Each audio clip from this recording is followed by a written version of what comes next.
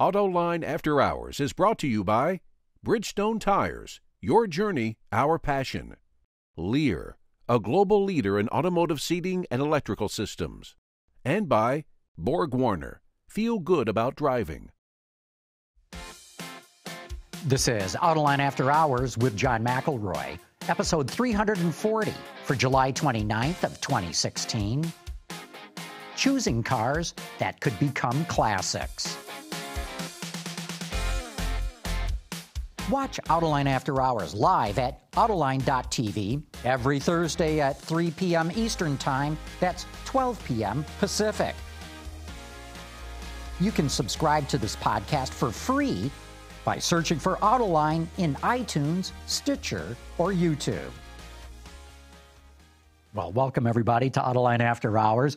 My co-host Gary Vasilash is out on vacation right now, but I got two of my colleagues joining me today. Todd Lassa with Automobile Magazine. Great having you here, Todd. John, great to be here as always. And Chris Paukert, Roadshow by CNET is what he's doing these days. And Chris, great having you here as well. Good to be back. Thank you. And of course, one of the reasons I wanted these two guys here is we've got a special guest today, Ray Arondoski. I hope I said that right, Ray. Close enough. Close really enough. Good. Who's also brought in his 1971 Cadillac Eldorado. And we're kind of doing this, bringing the car into the studio right now because the Concours d'Elegance at St. John's here in the Detroit area is this weekend. And this car is going to be there, right, Ray? Yes, it is, for the first time. For the first time, what do you mean? You've been trying to get it into the show? I've been trying to get it in. It was one of those things that my father always wanted it in. I've been trying, and finally this year it's going to make its mark. How do you go about doing that? I mean, I know you got to be invited, right? You can't just drive up and say, hey, put my car in the show. Nope, you have to be qualified for a class that they may have, and they don't always have that kind of a class. But this is a American post-war, late. So it fit right into the category. What did they like about this car? Why did they say, yeah, we need that Eldo in this show? I don't know, but when you find out, you tell me. It's the king of the hill. I started reading Motor Trend, which was my employer before automobile, of course, back in 1970 or so, early 1970s. It started a regular comparison called King of the Hill. And I think the first one I read was maybe the previous year, the 70 Eldorado, which was redone. The car, this is all new for 1971, all new body, all new design and so on. But the carryover 500 cubic inch V8.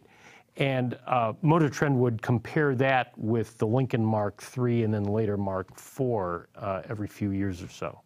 And I think they kind of traded back and forth between which one they decided was King of the Hill, kind of depending on which was newest. So I'm pretty sure the 71 Eldorado was King of the Hill. It's a wild car. And, you know, you mentioned 500 cubic inch V8, but it also says 8.2 liters on a little badge on the front fender there. I wonder, is that the first time a metric designation was used on a U.S. car? I hate to sound like Jim Hall, but no. Jim Hall, the man who knows everything. Yes. You remember encyclopedia. You remember the 1966 Ford Galaxy 500 XL, the sporty one? I know the car you're talking about. They did list. They had a 7-liter badge on that. It was 427 cubic inches, so they didn't have. They could round to 7 liters, which is basically what that is. And that had a 7-liter badge, and I couldn't tell you for certain that was the first American car, but it had been done before. So you mentioned this was your father's car. Can you tell us a little bit about the backstory and why it's important to you? Well, my father had bought and sold many Cadillacs throughout my whole childhood, even in the grown adulthood, and he'd always find them. I'd always clean them, and he would join in and do the same, and then he would sell them. And this was the very first car that he ever kept for more than a couple of years. I did repaint it. It's an original 12,000-mile car. It's still the original top interior in chrome, but it was pale yellow. We went through some problems, but I ended up tearing the whole car apart and repainting it in black. And I don't know if it's because I did it, or maybe he just really liked it because it was triple black and he ended up keeping it. So it was one of the very first cars that he kept for a number of years. And then him passing a couple of years ago, getting to the Concours was one of his bucket list pieces. So I knew I had to get it in. So when you say triple black, what do you mean? Black top, black leather interior, and black exterior. And black top, of course, because this is a vinyl top car. You can only get it in vinyl top. Yeah. What's special, I mean, other than your dad having bought the car and you repaint it, what is it about this car that really sets it off for you? I think because it's such a cut line vehicle. It looks like something that was just cut out of the clay and right into production without modifying it or changing things or going to somebody else's idea. I think it's the cleanest and sexiest Cadillac that's been built. And it's big, too. This is 19 feet long. Yep. Which is about 2 feet longer than a current-day Escalade. Just to give an idea. Right. And it's a two-door. I mean, this is really a coupe. And I just love the fact that we used to make two-door cars that were 19 feet long. Yeah. But you don't feel like it. You could sit in this and not feel like it's an overwhelming sized car. I mean, you can get into a Duesenberg and be like, oh my gosh, this is, when does it end? But this, I don't feel like that. I feel like it's up close and personal. What I love about this era car is the width inside. And, you know, the flat seats just emphasize the width and the expanse of the dashboard. But what's interesting to me, I took a quick poke around your car, is it's got an almost cockpit-style layout with the radio canted toward the driver and all of that, instead of just a flat expanse, so it makes it a little bit more intimate. Mm-hmm. It's a nice piece of design. What I like about the proportions on it is, number one, its length. The hood is gigantic. But the other thing that really catches my eye is the juxtaposition of the rear wheel to the sail panel from the roof. And that's a very General Motors look, where when they design a coupe, they move the rear wheel back just behind where the roof line drops, because it gives the car a muscular, almost athletic look. So even though this is, you know, the classic American barge mobile, it's got an athletic look to it as well. Right. This was the second generation, by the way, of the original front-wheel drive Eldorado. The first one was 67, 68, 69, and then, I'm sorry, 68, 69, and 70, 67 through 70. And then this one would have been the second generation. And I don't remember, I think the 71 was also the first convertible front-drive Eldorado. Yes. And that became, for a while, the last convertible Cadillac, production Cadillac. 76 was the last model there. And to your point, I mean, they had to start adding plastic, 5-mile-per-hour bumpers. Right. Of course, we had the great smog choking of the engines. So that 500 cubic inches did not put out a great deal of net horsepower. But an enormous amount of gas. Yeah. Right. Do you measure fuel mileage? No, but I tell you, if I get on the gas, I know it by the time I get home. So it's pretty extreme. But it doesn't do too bad if you're just at regulated speeds. It's not too bad at all. Sure. And, you know, that's a great point about the bumpers, because these are nicely tucked in to the body. It was, what, just a year or two later where they had the big guardrails of bumpers sticking out on the end of it. Yep. Yep. They were huge in the front.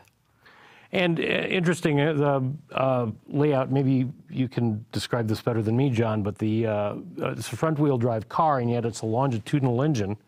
And I think the transmission is somehow juxtaposed sideways or off to the side and back, which is unusual. Obviously, front-drive cars are almost always transverse engines. So you have that rear-wheel drive dash-to-axle proportion in that car. That's interesting. I thought that was just a design decision, but I was wondering about that, because it is huge. Yes. No, it's a longitudinal engine, as was the Olds Tornado of that era. Yeah, no, it does not look like a front-wheel drive car at all. Yeah. But part of it goes back to that 19 feet of length. Yeah. And I don't know, what's the hood? 6 feet? It's just over, 6 I think feet it's long? just over 6.5 feet. 6.5 feet long. So when it's wider than it is length. Is that right? It's almost 7. It's almost 7. Well, I think it actually is longer, but it's almost equal. Yeah. Enormous. So point being is, you know, to your point, it's a longitudinal engine, and they have this convoluted way of getting the automatic transmission packaged in there. Right. But they've got so much room, they can just shove it out there, and so you still get true. that dash-to-axle ratio. Today, we'd never do that. I mean, just look at the overhang in the front alone. Yeah. What's that? It's got to be 2 feet just about. And But it looks proportional. Looks very nice because the whole package is so long. But you're right. You'd never do it now. In those days, you could do stuff. You could go, oh, you know, the proportions aren't right. Stretch it out another 6 inches there. Today, you can't do that. I mean, from a cost, from a mass, from a crash, all that stuff, you know. So this is still of the era when you could pretty much get away with what you wanted to do design-wise. That's why I think from my personal favorite era is the 30s. I really think the streamlining was phenomenal in the 30s, mid-30s. And to me, it lost it for a very long time. And to me, this is one of the very first that has that streamline effect for a car of the 70s. Nobody else had it, and nobody else could pull it off this clean. You're right. Well, actually, I think if you looked at a 71 Buick Riviera, it would have, it doesn't look like this car whatsoever, but it's got, especially at the back end, more of a boat tail. Yeah, that was the sporty of those cars. There we got a picture of you mentioned that car because they all had the basic underpinnings: the Cadillac Eldorado, the Buick Riviera, and the Oldsmobile Tornado. And yet the Buick Riviera was rear-wheel drive. The Tornado and the Eldorado were front-wheel drive. They shared some the underpinnings, I guess. Yeah. Well, look, you know, this is back still when Fisher Body was going strong, and those guys were magicians when it came to mixing and matching different kinds of panels and coming up with entirely new different kinds of cars. Yeah. Even though in many cases, not in the case of the Eldorado here, but in some of the lower price cars, you know, Buicks and Pontiacs and Chevrolets might actually share some body parts, but they were twisted around and moved in different ways. Yeah. So they saved on tooling costs, but still came up with totally different looking cars. Yeah. So what other cars are going to be with yours on display at St. John's? I've only been told about 2, so I'm not too sure. I know there's going to be a 67 Riviera in a 64, I want to say, which I think they're both pretty different designs. Yes. Yeah. But they're owned by the same person. But they should stand alone pretty well. But those are actually the 3 I only know about. Yeah. So he didn't involve me in the overall pick. So. But you must be thrilled getting this car there too. I mean, we were talking before the show, and you say you never missed the Concours. I would never miss the Concours. There's something for everybody. You know, anything from fashion to art, to the automobile, to the motorcycles, to the sometimes bikes. It all depends on what's going on. Just like the one you've seen, the amphibian. Oh yeah, there was this amphibious Russian Soviet era vehicle. I think it was an Antonov 100 or something like that.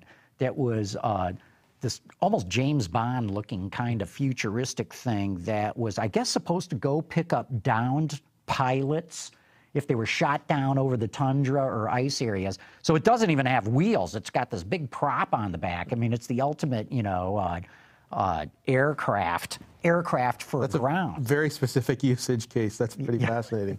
But that's one of the great things about this particular Concours, is that it embraces all different types of vehicles, and a lot of it's more accessible. You know, you go out to Pebble or something like that, and it's, you know, guys with $8 million Ferraris, and they're all rubbed with a diaper, and they don't go anywhere. And while they're beautiful to look at and they have amazing competition histories, it's harder to relate to. And, you know, a car like this, a lot of us remember seeing them growing up, and we have, you know, heartstrings get tugged because we knew the neighbor down the street had one, or our fathers had them. Right. It's just great to see. Yeah, nothing on the 18th green at Pebble that crosses the 18th green at Pebble is driven on a regular basis. They're all trailer queens. That may be the only drive that particular car gets that year. And at St. John's, it's like you, people who actually take them out and drive them. You brought it over here. How often do you drive it?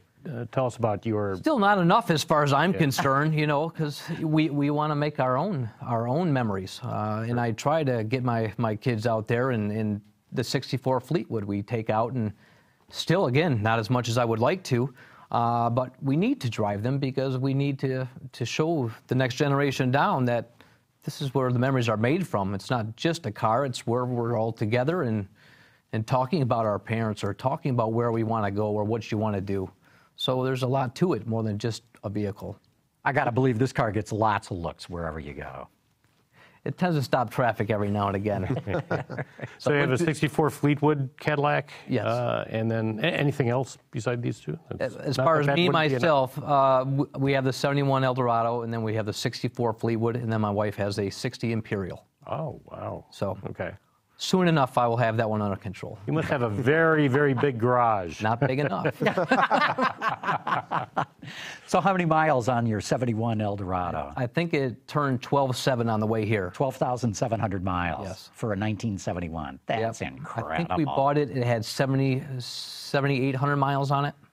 So not a lot of gain for the amount of time we've owned it since since 98, I think, is when my father bought it. But I mean, this thing's almost showroom quality.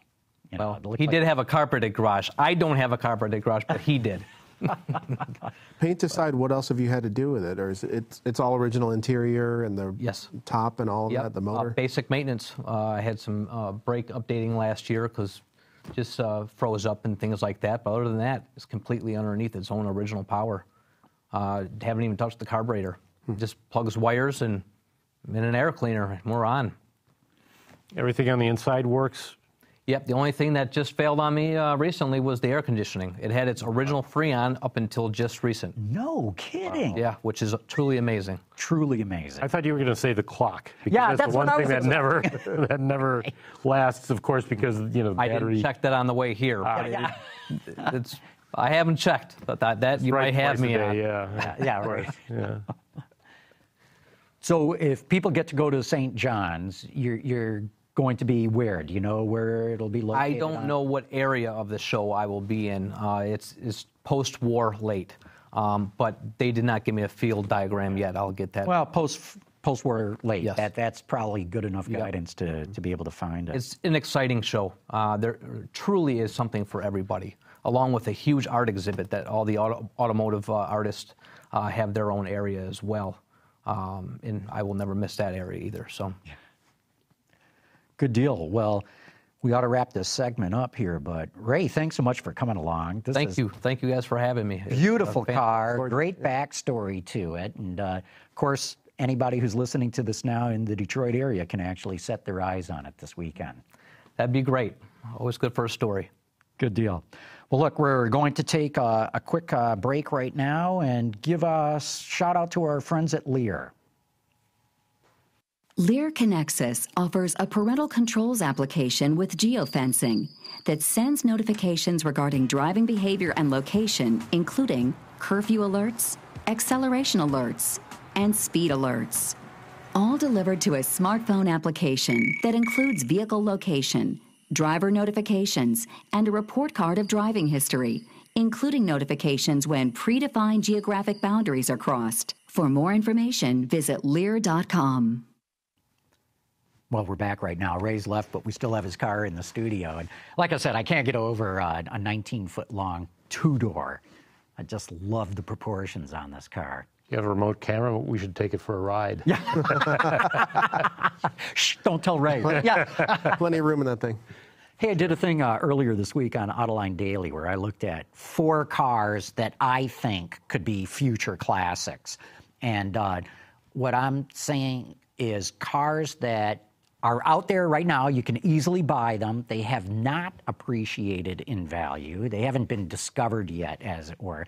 But I'm trying to figure out, okay, here we got a 71 Eldorado that's sitting on, or going to be sitting on the lawn of a major concours.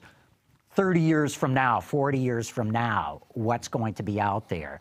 So I came up with 4 cars, and I hope we got pictures of those, starting with the Subaru SVX. Do we have that, Carmen? Yeah, we do.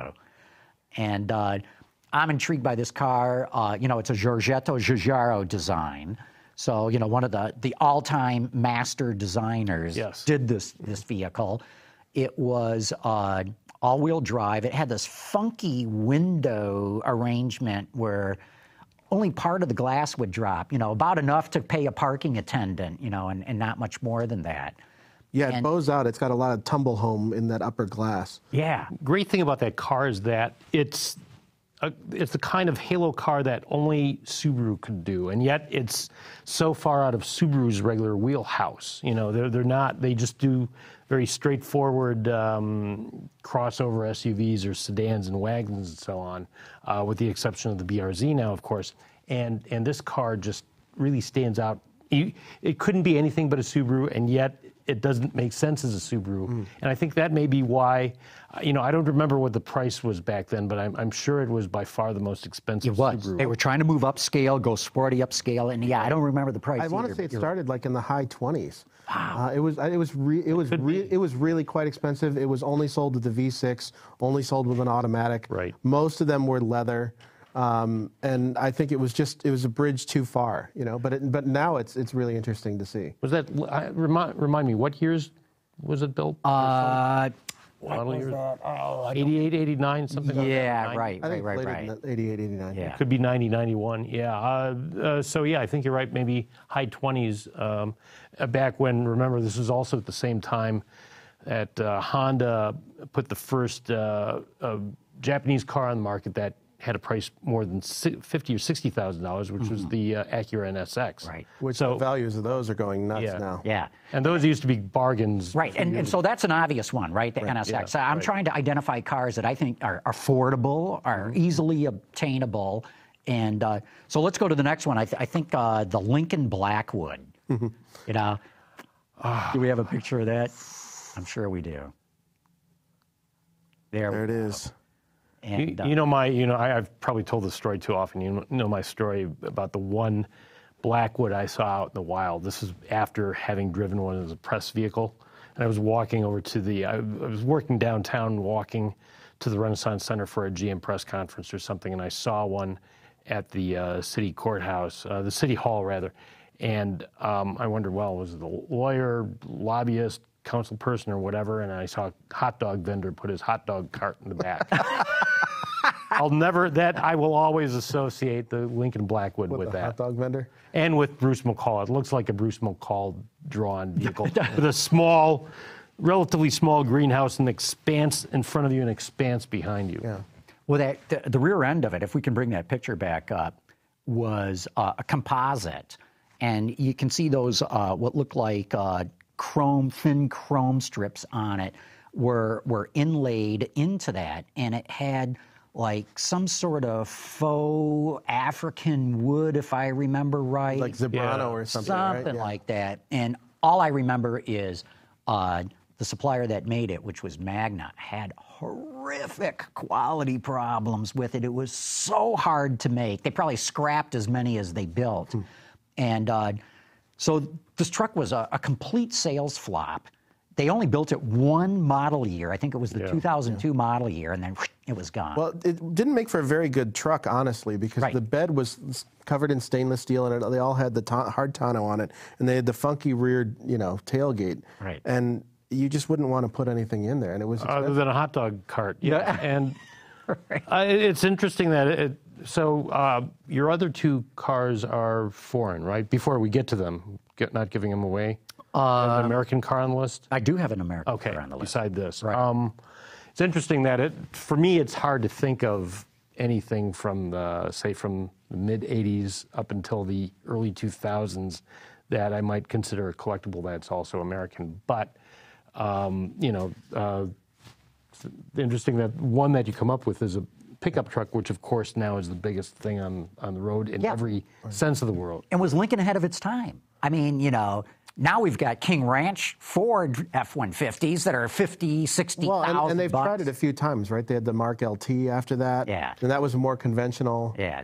And that's why I'd say they were not ahead of their time. Yeah. Because you had the Mark LT, and then you also had the pickup version of the Cadillac Escalade, and those didn't do well either. It's interesting that Ford and Chevrolet and GMC, which has a little bit more of a premium image, if nothing else, and Ram, previously Dodge, Nissan, and Toyota, of course, they are all selling premium trucks with the mainstream badge on it, the Ford badge, the Chevy badge. They're just going way up market with $50,000 or $60,000 pickups without having to give it any other name beside the Ford and the Ram and the Chevy. Do you think that's because people want to appear humble on some level when they pull onto the job site, and they don't necessarily want to be, that's my $60,000 King Ranch kind of thing? Or? No, I think they do want you to know that's my $60,000 King Ranch. Yeah, they do. It's the King Ranch badge combined with the Ford badge. I think it's trying to appear authentic, maybe not trying to appear humble, but trying to appear authentic. And it really has a similar vibe as Jeep, which after all, for many, many years were just workhorse vehicles. And now, that's one of the hottest things on the road. Well, as you guys know, Mercedes is now going to experiment with pickup. Yeah. My question is, do they keep that tucked away with all their other commercial vehicles, their vans and the like? Or is there an opportunity here for Mercedes to get into the pickup segment as for urban cowboys, not as a work truck? Suburban cowboys. Yeah. You don't want to take any of these in the city. They're way too big. But I don't even think it'll be as big as something like an F-150. My guess is to begin with. Right. And I don't think they've committed to selling it in the U.S. yet. So that'll be interesting to see how they skew. Right. I mean, over in Europe, obviously they have a much bigger commercial arm where something like that would be far more readily accepted, rubber floors and vinyl seats and all of that, even in nicer trims as well. But they have a whole range of commercial vehicles, which they're starting to get into here in the U.S. Well, remember, they have the deal with Nissan, so we expect that'll be on Nissan. But as you guys know, you can make as much profit on a pickup as you can on a luxury car. You make more. Way more. Okay, way more. Yep. So, and remember, throughout the 1990s, the Europeans and the Japanese all laughed at the Americans and their SUVs. Now, guess what? They all got them too. Yeah. So that's my question. Are they going to go, hey guys, we're letting GM and Ford and Ram we're leaving too much money on the table. Yeah, if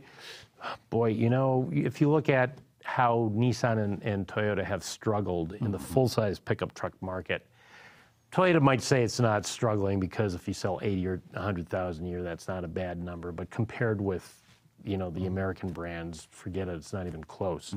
And, so it's still going to be a small foothold. But to your point, I think what drives this is the fact that the profit is so good that you pay off the tooling right away. I mean, it's just pure profit very early in the life cycle. So it's kind of like, why wouldn't you do it? It's the same reason why you've got so many variations. You've got these four-door coupe variations of Mercedes and BMW SUVs now. It doesn't cost them that much to do that, switch it around. If they sell a few thousand of them, everyone's pure profit. Yeah, and look, remember when Porsche went with the Cayenne? It was horrors, a sports car company making an SUV. Now we don't bat an eye about it. So now we're thinking. I still bat an eye about it. Okay, but now it's weird when they don't almost. Yeah, and so now we're saying horrors, a Mercedes pickup truck. Maybe in a few years it's not going to be so unusual. So then the question is, can the Bentley pickup truck be far behind? There'll be some ambitious customizer that just chops the back off the Bentayga and extends it out a little bit. Hey, look, we got more potential classic cars to go through, more stuff to talk about with pickups, but we got to take a quick commercial break here. So, Carmen, let's give a shout out to our good friends at Bridgestone. Okay, we're back. So, another potential future classic, Chrysler Crossfire. That's the other American, which is really not an American. No, it's not an American car. That's why there is actually another American car, but this is actually a German car. Yeah, it's an interesting design. I think heavily influenced by the success of the Audi TT, and it's got that sort of armadillo tail on the back, and I don't think it's sold all that well. No, it's an SLK underneath. There were some high performance models that came later, the SRT6. But it was automatic only. It was older underpinnings and all of that. So it didn't sell in huge numbers. And I remember you could actually get one on Overstock.com. I don't know if you remember that little Dodge that they were sitting around and they tried to do this novel thing and they actually sold them through Overstock.com because they were 25-30% off list. But I think it's a unique design that some people really still gravitate toward. I think that's got a better shot at being a future classic than the Blackwood, with all due respect. I think that's okay. The Blackwood to me is one of those, because it's a curiosity. It's like saying the Murano Cross Cabriolet is going to be, it's not a particularly good vehicle, but because of the uniqueness factor, the sort of. I'd have to. I hate to say this, but I'd have to say that about both of them, because to me the Chrysler Crossfire appealed to people who wanted to buy a Mercedes, not pay a Mercedes price. Yeah. And I think that's mostly who they sold it to. And as Chris mentions, older SLK underpinnings, without the magic folding hardtop, and without a manual gearbox option, and not a bad design in its day, but I think probably didn't age well. I don't know. I'm having a hard time seeing. Yeah, no. Hey, I'm throwing this out there just to create I will say discussion. they're plenty affordable now. You could probably pick one up for $6-7 grand. Yeah, exactly. Sure. In fact, higher mileage. I saw, I think one listed as low as $2 grand, but that probably beaten. Yeah. Okay, and the last one I have on my list is Cadillac ELR, and one of the best looking General Motors designs in a really long time. Just gorgeous proportions, beautiful interior, but its body was writing checks that its drivetrain couldn't cash. It's basically a Volt, and frankly they've still been. It's a first-gen Volt, and hideously expensive, and I just. That's one of the major problems. This car is kind of a great example of GM trying to find its way, because before the bankruptcy, there was a lot of talk about, well, shouldn't the Chevy Volt have been made a Cadillac first, because then you could charge a higher price and not lose so much money on it, given that this technology was so new and advanced that it would take a while before the Chevy Volt could start breaking even, and it wouldn't take quite so long for the Cadillac. So, maybe it should have been a Cadillac first. Well, no, Rick Wagner wanted it to be a Chevy. I think probably in the end that turned out to be the right decision. The newer management have developed that car very well. To Chris's point, again, the problem now with cadences, unlike in the era of this 1971 Cadillac Eldorado, GM cannot afford to update everything in the lineup at the same time that's related. So the Cadillac has older technology than the Chevy has for $20,000 or $30,000 less. It makes it a curiosity. They sold very few of them. Will it be a collector model? The problem is they couldn't sell them at the sticker price when they were new. How much lower does it have to go before it starts coming back up again? I don't know. That's you could buy, I remember doing a story, you could buy an ATS coupe and a Volt and be cheaper than the sticker on the ELR. Well, the ELR started at 75 grand, and then it went nowhere, so they dropped the price 10 grand. And boy, for anybody who bought one already, they must have felt screwed. Yeah. And now you can get for, I would say, about 30 to 50,000. And I'd say you're still paying way too much, other than if you just want a beautiful design in your garage. A very handsome car, and by the way, makes me think that maybe the more, and this may be too obvious, but the more collectible car, because we see a lot of them here in Detroit, but I don't think a relatively large number of them in Detroit, but I don't think I've seen one this year. Well, no, I was going to say the car I'm talking about though is the Cadillac CTS Coupe. Mm-hmm. I think that'll be a collectible car. I think those two will be collectibles. Yeah. And of course, if you drill down into a CTS V Cooper wagon with a manual gearbox, then you're talking rarity. Wonderful car, and half of them, were press pool cars. Yes. Yeah. Well, and that's what I tried to go for in picking these. And look, I just wanted to spark a discussion, right? Oh, great discussion. But my criteria have been, it's got to be relatively rare. You just don't see these things very much. They had to be interesting in a visual way and or in a technological way. And they have to be something that's sort of readily available right now, but haven't caught on yet. That's what I'm trying to look at is, and And I love what you guys just said, that CTSV wagon, especially a manual one, very rare. I know some of our other viewers wrote in. One of them said the Cadillac XLR, you know, which was essentially a rebodied Corvette. Yeah. And people came in with all kinds of things from all over the map. But that's what I'm looking at. What's going to be on the lawn at a Concours in 30 or 40 years? I haven't, I don't know what the values are now, but have you looked at the values of a Cadillac Alante? Have they... That's a good question. I mean, I think they're probably. That's a very clean design, actually. When you go back and you that look was at it, right? Pininfarina that did it. That had the world's longest assembly line. That was the nightmarish process where they literally flew bodies back and forth. It was in Middle East to the U.S. In special planes, utterly insane. But still, you know, a good-looking car, and the later cars with the North Star, not a bad performing vehicle. So typical GM, right? By the last year of production, it was perfect, so they killed it. Right. Yeah. Well, I think the hot segment seems to be right now is early SUVs are picking up a lot of traction. Things like what? Or like early 4Runners, three-door 4Runners, three-door Pathfinders.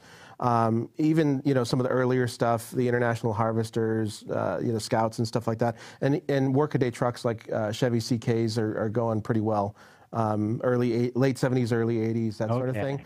And those you can still find for reasonable prices, and they're solid utilitarian designs. So you raise an interesting question. Does that mean that as mainstream buyers, as the vast majority of people migrate from Toyota Camrys and Ford Fusions to crossover car-based crossover CUVs? Does that mean that there will be some sort of, nostalgia and therefore collector interest in good old-fashioned truck-based SUVs? Good question. Yeah, and I also wonder about early crossovers when it gets down to it. I mean, I don't think things like, and this is further down the field. I don't see like a Pontiac Aztek being anything other than an ironic statement, but like an Infiniti FX45. Great sound, really interesting look. First generation car, you get the orange leather and all that stuff. And the V8, I really like those cars. And I don't know, maybe we'll start to see some nostalgia for that sort of thing. I'm guessing the Pontiac Aztek's going to be at that Concours de Lemons on Saturday. Yeah. Hey, we were speaking so much about pickup trucks and changing topics slightly here. What do you guys make of this report that pickups are starting to catch on in China? And the numbers are still very small. Let me say that. But I want to say last month, pickup sales were up like over 30% in a market that was up not nearly that much. Well, 10 or 12 years ago in China, there was no interest whatsoever in sports cars. And so that's kind of come a long way in that, you could sell Rolls Royces, people wanted those, the rich people in China, obviously. And but Ferrari, no, not really, and that has changed. Sport utility vehicles it was all about the three-box sedan until, I don't know, late in the last decade, I believe. And my understanding of the Chinese market, at least. And now that has changed quite a bit. Of course, crossover SUVs are huge in China. Booming. And so, are they just discovering new models slowly, and then when they find them, well, this is the latest thing? Well, I think for a lot of the markets, because of the spatial and pollution issues that they've got in some of the megacities, they banned the sales of pickups that are of that size. They had the little commercial runabouts, but that was it. But then people started to bring them in on gray market. And, they were $100,000, $150,000 pickups. I remember Ford saying that Raptor sales that went over there were surprisingly strong there and in the Middle East. And now Ford has announced that they're going to bring the next generation Raptor there officially. And that's going to be a six-figure vehicle. Yeah, I got to believe it's over 100 grand. So you've got the rich people at the upper end, the taste makers, that are saying that this is cool. There's merit here. And then so that can't help but trickle down a little bit. Yeah, when I was at the Beijing show this year, there was a lot of, sort of like Hummer knockoffs, not copies, but I'm saying big, bold, muscular, gigantic SUV things. Right. And, and then just down the aisle away, there's the Ford Raptor. So, yeah, I think this is another change in the Chinese market. Well, the Chinese market has mimicked the U.S. market, at least to the extent that the Chinese early on did not embrace the hatchback and preferred a 3-box sedan, even if they could only afford a small compact or subcompact. So, and of course that's now changing a little bit in the U.S. finally, but they've kind of copied us or followed us more so than the Japanese market or even the European market, right, to a certain extent. And so maybe it's not that much of a surprise if there's any kind of interest in American culture, if if they're watching Western movies on TV. I don't know. Maybe that's part of it. Maybe that's part of the image. Yeah. Hey, we got more topics to get to here, but time for another quick commercial break. And Carmen, let's give a shout out to our friends at Borg Warner.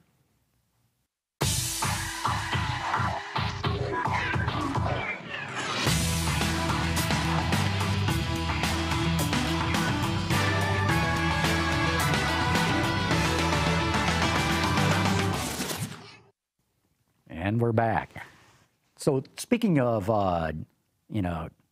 marketing SUVs and all that, what do you guys make of the story that Volkswagen is going to allow its U.S. marketing arm to name its next SUV? Because heretofore, every single one of its models have always been, the names of them have always been chosen in Germany.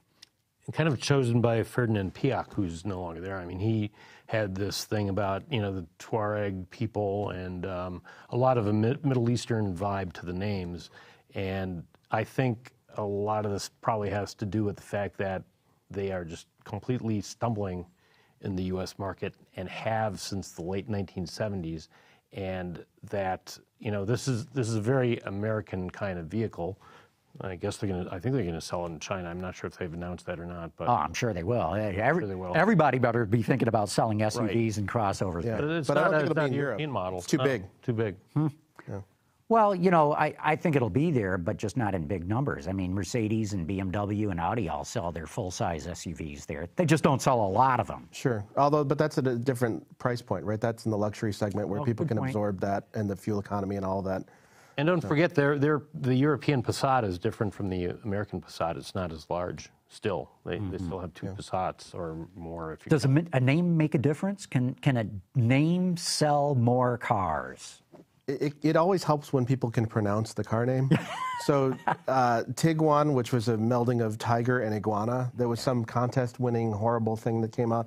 Tiger and iguana. That's what it was, yeah. And it's a little trivia question. It sounds like I made it up, but it's actually true. No, it's true. And then the Touareg, people can't spell, people can't look it up in search engines very easily. It's ungainly. It reeks to me a little bit of desperation of this whole thing with Dieselgate, and that that we. It's interesting if they come up with a really good catchy name. Think about it. Think about how luxury car brands, both American and foreign, explain the reason why we've got a Cadillac CT6 and not a Cadillac Fleetwood. Brome or DeVille or something like that, is because Cadillac wants people to think of the car as a Cadillac, not as the model. Well, if you have whatever they end up calling the Volkswagen, the Monkey Bar, the Volkswagen Monkey Bar, people like Monkey Bar and say, I'm going out to buy a Monkey Bar, not a Volkswagen, and Monkey Bar won't be associated with TDIs. Yeah, could be. I think it's an overdue change. It'll be simple and it fits the form of all these other vehicles. It'll probably be named after some rugged town somewhere in North America or the world, and it'll be easier to pronounce, and it'll fit more in with the landscape of people that buy these types of vehicles. Is it a big deal? Probably not. But I think it's an important win for Volkswagen. Oh, you're right. You look at Hyundai or Kia, Hyundai, Santa Fe, and all these Western Tucson, towns. yeah. So, yeah. I think a car name doesn't matter entirely, but when you get the right name for the right car, bang, does it work. So Mustang, Corvette, Charger. I mean, that all works. Or here we've got Eldorado. Yeah. I mean, those kinds of names, I think, really work with the car. But I don't know if that it's going to move. Western towns, I guess. hot springs or something. I don't know. Right. Another topic I wanted to ask you guys about, Chrysler or FCA confirming they're no longer going to build passenger cars in the United States. They'll make them in Mexico, maybe. They'll make them in Canada for the time being, and elsewhere in the FCA empire, but not here. What do you think about that? All the eggs in one basket. Yeah. Well, yes. And i.e. meaning they're only going to build trucks and SUVs here and all that. And what if that market gets hit? Yeah, and it's an eventual concern, but frankly, they haven't proven to be very adept at building and selling cars at a profit. The ones that are that well regarded. I mean, the 300 and Charger, they've been around for a long time, and they're based on old Mercedes underpinnings. They're nice vehicles in their own right, but go smaller, and they've struggled with everything. I mean, the Dart is frankly a not very good vehicle. And I don't think the Fiats are selling particularly well. They don't make any money, so. Well, and that's the thing. They have no margin, and this is really part of a bigger trend, I think. If you look at the German manufacturers, most of them will continue to build their German or any European manufacturer, including the Italians, will continue to build their premium or higher profit cars and their trucks, SUVs in Germany or in Italy, in the case of Alfa Romeo. But then the Fiats, the Volkswagens, some of the Opels are made in Czech Republic or Poland or other parts of the new parts of the EU where the costs are much lower. And the same thing here. You want to be building, I think, your passenger cars, your compact, subcompact, maybe midsize sedans in Mexico, and you build your SUVs where even if they're a mainstream SUV, a Chevy or a Ford or a Dodge, in the United States, you still have a bigger margin on that SUV versus the compact car. And then you also build your luxury brands here. You build your Cadillacs, your Lincolns, and so on here. Save on shipping. But it's, as long as there's a NAFTA, which who knows, come November, next January, as long as there's a NAFTA, it makes a lot of sense to have your thin profit margin cars get a little bit more of a profit margin by building them in Mexico. I can't fault them for that, frankly. No, you can't. And Look, Mexico is our Eastern Europe, so to speak. Exactly. Or Eastern Europe is their Mexico. Very much so. Very much so. And luxury cars, bigger profit margins make them here. And what do you guys think about this fake sales reporting? That the FCA lied about their sales. What shows the intense pressure that everyone is under to continue that sales streak? When it was something like, 75 months or something? Yeah. And then they had to roll back, a couple of years worth.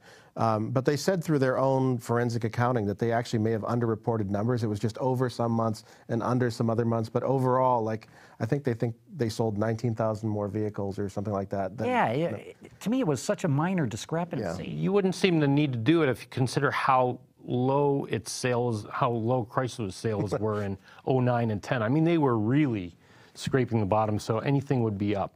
And it also reminds me a little bit, wasn't there some BMW reporting a couple of years ago where they were pulling some sales from the next model, the next calendar year in January into December to try to beat Mercedes. Yeah, no, that was last December. It was last December. It seemed like forever ago. Well, everybody plays with numbers. I shouldn't say everybody, but we know that certain companies have played with the numbers. But what BMW got caught doing was telling dealers to buy a whole bunch of demo cars. Right.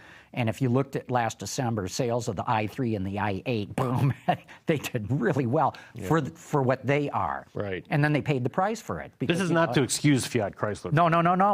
No, not because, they've been bragging, hey, 47 consecutive months of increasing sales. Well, now we know, that the sales streak ended some time ago. Yeah. And now they're getting investigated because could that have had a material impact on the price of their stock? Mm-hmm. That people think, they got all this momentum and they keep getting better and better, so I'm going to invest in the company, whereas if the truth had been known, they were still doing fantastic, but they couldn't claim 47 consecutive months. I think it was like 41 consecutive months or whatever. I hate to say this, but will this prove Elon Musk right that you should just throw out a global number every 3 or 4 months or so, or what? Well, I wonder if there's not some some numbers tweaking at Tesla too. I mean, we keep seeing stories in forums where they're finding, parking garages full of brand new Model S's and even Model X's that are just sitting around and they're collecting dust, and it's interesting. Yeah. Hey, we've got some questions coming in here. So our work wants to know, do the plastic fascias on the Crossfire and others make them unappealing as collector items? Everything's got a plastic fascia. I mean, so many cars do. I think, as Ray was telling us, this is the last all-steel car Cadillac made. It has no plastic on it, or certainly not on any of the body parts. And this is a 71, so everything's had plastic since the early 70s. The question is going to be when the judges at Pebble Beach 40 years from now look at these cars, will they take points off for not having the right software update to their info nav system? That's a good question. Like, you're a month out of date here. You're a month ahead. That's not correct. So we have to backdate you for that. Yeah. Our work makes another good point. He says the problem with the ELR, which I selected as a potential classic, he says it's the battery. A gas car can sit in the garage with an empty tank, but can be used with fresh gas. A battery car has to be used to keep it useful, and down the road is totally dependent on the usability of the battery. Great he mentions that, because that's actually going to be a problem, is that when you get a new battery for your ELR 10 or 20 years from now, you're not going to get the original battery, or it won't be exactly the same. In fact, it'll be a fraction of the size and a fraction of the weight. Well, they have to build they have to build the original battery pack basically for 10 years as replacements, and because they're batteries, they couldn't build up a bunch of them when the car came out and then just store them. I just had a tour of the Brownstown Township factory, and this came up, and so yes, they will build a new battery for your ELR, say 5 years from now or 10 years from now, and will it be exactly the same as any kind of upgrade that they've made to it since then, which I guess won't be much since this is the last of that battery pack. It's not going to be exactly the same. I wonder if it'll be catastrophically expensive because people won't be building batteries of that type or size at that point, or if because the technology's moved on so much that the cost has gone down. And GM says it has to do that for 10 years. That's part of the FMVSS. But we're talking about 20, 30 years 20, 30 from now. years Yeah, from now, for sure. No, that's a great question. Like with all the electronics, who's going to be making the chipsets for your iDrive in your BMW in 20 years? Nobody is. No, chances are, there'll be some kid like my son with a Raspberry Pi little computer with an emulator that you just stick under the dashboard and you connect, one connection, and all basically just emulates everything. On the other hand, you've got 3D printing, so maybe that'll help. Yeah. Have your part 3D printed. Okay, Sam wrote in to give us some information on the Subaru SVX. He said it was sold from 1992 through 1996. Wow, that late. Had a 3.3-liter flat boxer engine. Yeah. He says, one of the most enjoyable cars of the day, I thought. I remember driving it. It was cool. It was cool, but, there was one in the press fleet. I got to drive it, and I don't think I've ever seen another one on the road ever since. Oh, yeah, I see them every once in a while, but the thing is, it predated, in large measure, the idea of all-wheel drive luxury, right? I mean, Audi was still doing it, pretty consistently, but not everybody else had really made it a cornerstone of their brand, which it especially in a two-door coupe. Yeah. So Michael Ma from San Francisco wrote in to say, the internet is still buzzing about GM building a mid-engine car for 2019 to 2020. Will this new car be a Zora or a Cadillac? Or do you guys even believe they're going to do a mid-engine sports car? I think there's, I think the writing is on the wall. I've just heard too much rumblings from various sources that that's going to happen, and I think it'll be a Corvette. I think it might be called the Corvette Zora, but I'm not sure they're going to do two Corvettes. I think maybe GM has decided, for better or worse, that's the future direction of the car, that they've done everything they can with the Corvette in its traditional configuration, that the next thing is how do we really nail down the handling and See, I think there could be two Corvettes for two reasons. Number think one, there should. We had Tadge Juchter in here when the current gen, the C7, came out, and we asked him about mid-engine. He says, I hear all about this. There's the rumors are all over the web. He says, I'm here to tell you unequivocally, there is no such program. He says, none that I know, and he says, I think I ought to know if there is such a program. I mean, he was vehement about it, not going to do it. Yeah. But then you look at the Ford GT, and they're not going to make a whole lot of them. Right. It's essentially a hand-built car. It's mid-engine. I mean, come on, isn't that the way to do it if you're going to compete against them? I agree. I've written about how they should almost make that a sub-brand and sell them in both Chevrolet and Cadillac dealerships, and that they should maintain the traditional Corvette as a front-engine, rear-wheel drive car that would be affordable, would be a cheaper alternative to a Porsche 911 as it's always been, and then also do a higher-end mid-engine car, which actually could just be a Cadillac if they so chose. But I'm hearing I'm hearing otherwise, and I may have some misinformation or disinformation. Or disinformation. Yeah, I think you're right, though. I think it's going to stay Corvette. I think there is going to be a mid-engine car. I think and I hope that they keep the two-tier thing going, because I think one of the great things about the Corvette for a long time is its everyday usability. You know, real trunk and all of that, which it's a weird thing to talk about, but you talk to Corvette owners, longtime Corvette owners, and they brag about how much stuff they can fit in or how great their gas mileage is and their visibility and all of that, and you just won't get that in a mid-engine car. But I think you're right. I mean, there's so much action now in the $150,000, $200,000 price point and up. They can't build enough of a lot of these types of cars, so there's a market for that. So I think, you know, if the performance is there, they could probably sell both. And frankly, we've already seen a lot of those grainy, very long distance spy shots. Yeah. And granted, they're all camouflaged, but when you look at the back end, doesn't say Cadillac. The lights say Corvette. Mm-hmm. Well, that might be their mule too. Right? Could absolutely It's hard to judge those cars, or, you know, extrapolate from them. Sure. Well, and the thing is, if you're talking about a two-tiered Corvette, so to speak, yes, I think they're almost by necessity will be some sort of overlap. But whether that's more than a year or not, think about the entire sports car market. Sure, you know, Porsche's doing well, but Porsche's doing well selling more Cayennes and Panameras than their sports cars. You know, the Miata and now the Spiata come along and they sell well for the first year, but then settle down to a pretty small number at a much lower price point. You know, there's some sports cars, the high ends, the Ferraris and the Lamborghinis will be around, but things are changing a lot. The future of the auto market will be a lot different. There's a lot more car sharing is what we're looking to next. Autonomy that will eventually kill off the stick shift. You know, maybe there won't be so much room for sports cars that are somewhere between mainstream Miatas and Fiatas and the high-end cars, and then you've got to talk about cafe and all those other things. So maybe eventually there will be room for just one, and it'll be that higher-end, more expensive car. And I'm intrigued by what you're saying. Sell it in Cadillac and Chevy dealerships. I think that's what they should have done. I think, or that's what they should be planning to do. I don't know that they'll end up doing that. But if they separated Corvette as a brand to a certain extent, think about it. This is not a really good comparison, but think about Scion, where you have a little bit of a separate dealership. And you already have, obviously, some Chevrolet dealers have a reputation where they sell lots of Corvettes, and they're selling to a much different,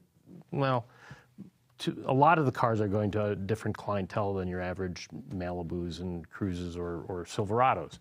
And then you think about the fact that the very few Corvettes that they sell in Europe are sold through the Cadillac dealers in Europe. So it makes sense to a certain extent. We got a question from A.M. Guerrero in Manila in the Philippines. But we should have kept Ray here because he's asking, what's it like driving an Eldorado with this massive amount of torque with an 8.2-liter V8 in front of the front wheels? And, you know, this is still the early days of front-wheel drive. Yeah. I mean, you know, compared to where we're sitting right now, that's the early days. So I'm sorry, A.M. Guerrero. We should have had Ray for that question. And then one last comment here. Wes Ride sent this in via Twitter. He says, our friends at Fast Lane Daily have been let go. I love their content as well as yours. It was a sad day in car news. Yeah, and I hadn't heard that. I saw an item on Twitter, I think, about Time. They're owned by Time. Recently, they were purchased by Time along with the Drive. And unfortunately, they've been around for, I think, something like 8-9 years. Yeah, and they've been around really, a while. really long time. Really early into the daily news updates on YouTube for the Autosphere. Always sad to see colleagues, go without, and I think they had a loyal audience. So it's a shame. They said, it's not being canceled permanently, that it's on indefinite hiatus. It doesn't sound so great, but maybe somebody will pick them up and resuscitate it. I don't honestly know. But you have to wonder if Time bought, Drive, the video platform, with the intention of holding on to that and developing that, and then just kind of pushing that Fastlane Daily off to the side quickly. Don't know. Nope, don't know either, but hope those guys land someplace because they did do a good job. Hey, we're going to have to wrap it up, but I want to thank you both. Chris Paukert. Great to be here, thanks. CNET, Todd Lassa, Automobile. Great having the both of you guys here. Thanks, John. And special thanks to Ray and his 71 Eldorado. And of course, got to thank all of you for having tuned in. Autoline After Hours is brought to you by Bridgestone Tires, your journey, our passion. Lear, a global leader in automotive seating and electrical systems. And by Borg Warner, feel good about driving. Visit our website, Autoline.tv, where you can watch us live Thursday afternoons. Get your daily fix with Autoline Daily and in-depth analysis and interviews with Autoline This Week. There's all that and much more at Autoline.tv.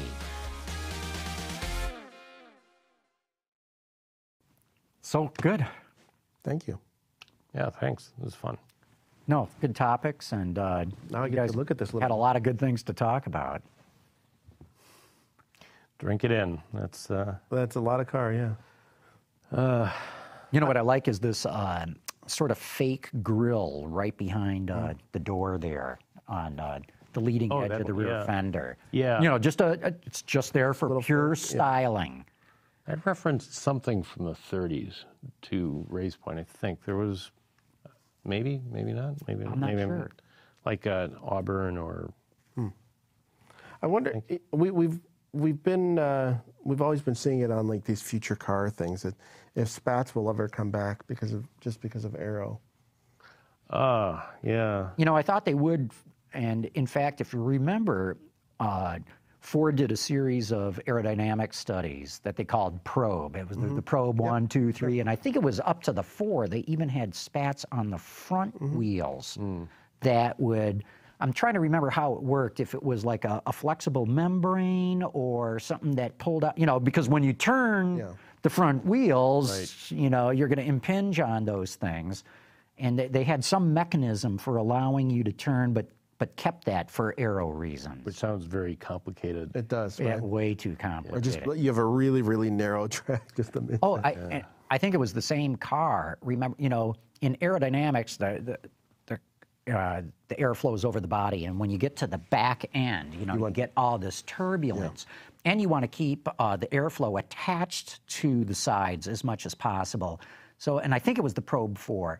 They literally had vents on the side, but at the rear of the car, that would suck air in and then vent it out the very back of the car. So sucking it in helped maintain attached flow, and venting it out the rear sort of tricked the airflow into thinking you had sort of like a Combach design to it. Wow. And they picked up quite a few counts of aero that way. But again, very complicated. Yeah. You got to run all these fans all the time. Well, the Probe, the first gen Probe in '89, the first year it came out, that was the most aerodynamic production car that year. The GL had a .29 CD. Huh. Wow. I guess the answer to your question might come from a study of how much better aero do you get with spats, at least in the back, versus perfectly flat wheels. Well, they ran out the Insight like that. The first gen Insight had little spats, and was that the last car with production car in North America with spats on it? Which one? The Insight, the first gen Insight. The little two-seater. Yeah, at least of any volume. No, I think you're right. But on this car, it was not done for aero. No, it was done purely for styling, and it just makes the car look that much longer because you're not really interrupting, look at how flow with. Look at the overhang in the back. It's like you only see that on like a 18-passenger van today. Right. But it's great. We had growing up. We didn't have Cadillacs. We had Oldsmobiles, but my dad bought at least 3 in a row, big 2-door hardtops. My sister and I, so we didn't have any other kids, any siblings, so. Welcome back. So Ray, I'll ask you now. Pick out my favorite part of the entire car. No kidding, yeah. This that's great. It's gorgeous. Because once we went into 73, they slapped the molding back on here and continued right to the end. And completely interrupted the whole. Yeah. I love just like the huge expanses of uninterrupted sheet metal like that. It's just. So what is it like driving this car? I love it. It doesn't feel like it looks. It doesn't feel long at all. But do you get torque steer and all that, or not? If you get into the gas, you'll get torque steer. Okay, you do get some. Yeah, but not anything like what you do out of a more modern front-wheel drive car. It's not as bad today as it was, maybe 10 years ago or more. You get a lot of squats so that if you do stomp on it from a stoplight, the front tires get light, and they're just. I'll rip those tires right off the car. Yeah. They will unstoppably not stop. Yeah. So we're still live, but we're gonna you can keep talking, but we're gonna pull the apart while we're live, just so you all know. Oh, okay. Ray didn't have his mic on, so maybe he should answer that about what it's like to drive. Just clip that mic right on. We're kind of in a post-show mode. We're in the post-show mode, but people still watch. The gentleman who asked the question about what it's like to drive. What's it like to drive? What's the torque steer and all that like? The torque steer's not bad at all when it's when you're driving like anybody normal. If you're heavier in the gas, it may pull a little bit. Being that I still have the original style tires on it, the bias ply will drag. If you're in a crease, it's still going to pull you one way or the other. But I wouldn't change that for the world because that is the way the car was. Yeah. But all in all, when you're driving, you do not feel as your car is 20 feet long. It actually feels very personal, and that's why it was a personal luxury car. You didn't feel that Coupe de Ville feel where you felt like you're on cloud 9 and could drive it for 16 days and never have a sore. But to me, it's very, very personal. And you've got the light steering, and how are the brakes? They stop pretty well. Yeah. I mean, you have discs up front at least, yes. right? Yeah. Yep. So. Like my '67 Eldorado that I previously sold. That was, I think, the first year that they offered the front wheel disc brakes. Yeah. And that car also drove phenomenal. Sad to get rid of it when I did. I got to regret that the Boulevard ride that is so it'll come put back. Down by it'll come back. The enthusiast media. It'll come back because when autonomy takes over, it doesn't matter. Yeah. Steering feel doesn't matter. The firmness of the brake pedal, none of it matters. It's just how comfortable is my couch. Well, and modern suspensions now, you can have that balance of ride and handling, and of course the downside to the Pillow Soft ride was the first turn. You really had to slow down quite a bit, otherwise you're just going to nosedive into it. Right, but I would argue that for 90% of the car buying public, the Boulevard ride is really what they want. Oh, there are way too many sport packages on vanilla cars like the mid-size front drive sedans, Camry where SE they or just whatever, go way overboard on the trying to make it handle, and it's kind of like, what difference does it make? Everything else is switch related now, so I don't see why you can't turn a switch to put you right on cloud 9. Yeah. Great point. But I want to say the only thing that even comes close that I've experienced recently is on the Lincoln MKZ. You can go into on the screen, and there's multiple suspension settings, and you can go for the loosest one possible, and that's getting close to it. But the Boulevard ride was that floating feel. Yeah. It wasn't just soft. It just sort of floated. Yeah. And these days, with so many roads around the country, here in Michigan especially, being in such poor condition, it's even more reason to have that Boulevard ride. I think a lot of it, too, though, was... Here, hold that up to it so they can hear you. We were in a fight to compare ourselves with the European ride with BMW and Audi. With the younger crowd buying a more expensive car, they wanted to feel the road, whereas the older people don't want to feel the road, and they still own the pocketbook. Well, and there's more of a need for that over in Europe when you have higher speeds on the Autobahn and you've got twisty roads. Yeah, Right. You need that. Well, and you're exactly right. And just to get back to that 8.2 liter badge on the car, this is kind of the nascent period of Cadillac already seeing that, hey, look, people are buying more Mercedes in the States. There's this brand called BMW. They mostly make the little compact two-door, but we're seeing these foreign guys encroach into our area, and then a few years later you had the Seville, which had the 5.7 liter V8 and was supposed to be very much a European sports sedan type of thing, and the Lincoln Versailles, and it was just a few years away, and then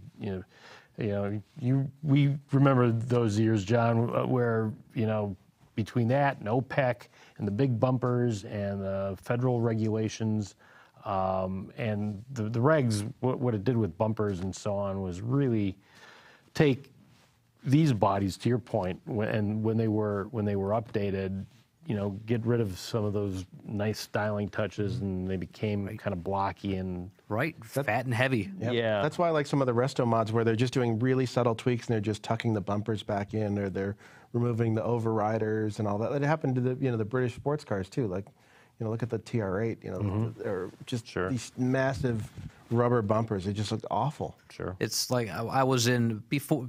When I was earlier days, I liked the hot rods in the very clean line, new designs, and there was I imagined the cars I loved, which was these cars because they were embedded in me. What I would do to change them, and I remember looking at cars and dragging in the bumpers or eliminating them and just putting little details in there would make the body look phenomenal. This one, I came up to blank. I really had nothing to do. I wish I could get rid of the license plate pocket in the front. That's about the only thing that I would love to get rid of. But other than that, I think this body is one of the cleanest that they have ever had for a very long span of time. Right. Yeah. Cool. So thank you guys for having me. Yeah, no, thanks for coming over and especially bringing the car in here. It's always good to have a car in. I love the hood. Not just the size of it, but you don't notice it from the side, but how much they're peaked. When you look at it from a plan view overhead, or when you see it dead on. Because here it just looks almost monolithic, but you look at it, there's so much depth in there that's cut in. It's great. Right. So Ray, that front license plate pocket is built into the bumper. It's not detachable. No, because I think in the 70s that you had to have a front and rear. Yeah, I think every state depended on the state. Well, but most of them did. There were a couple of exceptions. Now, if you could eliminate that, that would altogether look. It would look a million times better. It really would. Yeah. You thin out the bumpers in the center there a little bit more, and I think it would altogether thin it out even. I bet you Chip Foose could do that for you if you had some spare change. I'd take a run at it first before I give it up to somebody else. Right. But hold on to the original as is. Find a spare to monkey with. Well, John and Chris know that my wife and I just got ourselves a 1960 Austin Healey Bug-Eye Sprite Mark I, and we got it from bugeyeguy.com in Connecticut, a guy who specializes in the cars, and he said, so do you want the front bumper on or off? We said off. And that was an option, or it might have been required, at least in some states, in 1960, and it really transforms the front end of the car. Cleans it up so much. Yeah, and at this point, if you're in an accident, it doesn't matter. Believe anyway, me. Right? Believe me. It's all, no offense, but it's all over. Oh, believe me, I understand. I mean, it might barely match up with the bumper on our Miata, but not much else. And besides, those bumpers were just, thin chrome ribbons. Yeah. It might have protected you a little bit in parking, Not you, but the person backing up to your car going, oh, I hit it. Oh, there's a. There it is. Yeah. Ours has the original steel wheels, but it's the same color. We have iris blue, which is fairly unusual for that car. It looks like this one. Is that right-hand drive? I can't tell. Anyway. Left-hand drive. No, it is left-hand drive. From here, it looks like right-hand drive. So, yep. Very cool. Yeah, no, I can't wait to see your car. So, well, yeah, I'll be happy to bring it in sometime. It'll fit. Oh, yeah. It will fit. We'll bring 5 of them in here. I think it's about the length of the hood, Ray. It's Skittles. Yeah. You can bring in a whole rainbow of colors. My boss has Brian Joseph has a smart car, and it's funny when he's parked next to me because it's literally within front, I believe front it. windshield to the front of that fender. Yeah. You're having way more fun than he is. Yes, I am. For sure. Yeah. Well, cool. We need to let you out so the crew can break down here. Thanks for bringing Thank it you in. again. Yeah, great. Great talking to you This guys. was great, man. Never watched the show before, but I will from now on. Cool. Thank you, guys. Don't forget, you got your jacket. Oh, that's right, Jay.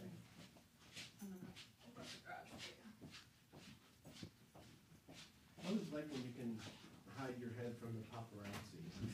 And you notice these turn signal indicators? Oh, yeah. So you don't go driving down the road with your blinker on. This is going to remind you. Plus, it runs well with the line fenders up. Yeah. Whereas the 73 got really bulky and fat. Huh. I had a 73. It only had 12,000 miles too. It was triple white. It's great that the plate matches the car. Oh my God. It is great, yes. That's really nice. It's like a custom plate. Yeah. It is. It's an original plate, but my dad had every one of his cars replaced matched the car. So I don't think you're allowed to do that anymore, but I think I'm underneath that clause. You know, I'll bet this chrome piece, it's got to weigh 20 pounds, right? It's heavy. This whole rear bumper assembly is incredibly heavy. Yeah, So you had this pretty much apart to redo it. Oh yeah. I mean, I took you unless you take this car, strip that top. There's no way you're going to find anywhere all original paint. Or you don't need a golf club diagram in this one. Yeah. You know, the modern cars like small trunks. They're like, Yeah. you can fit a golf bag in here, but you have to wedge it in this way. That's right. You could take a golf club in your caddy. You can throw in a few caddies and. This is a good guy's car. You could put 3 or 4 bodies in it. All right, guys. Thank you very much. Thanks. Thank you. Good fun. Good fellas. Good fellas. There we go.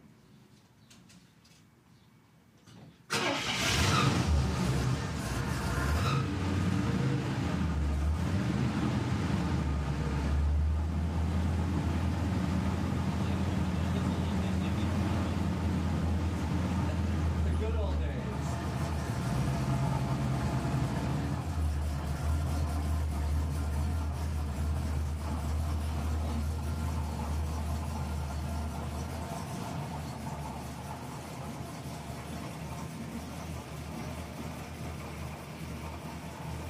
So are you doing a Friday show? No, we're not. That's good. I mean, good because Yeah. I think I'm on the Thursday show, and Friday we'll be doing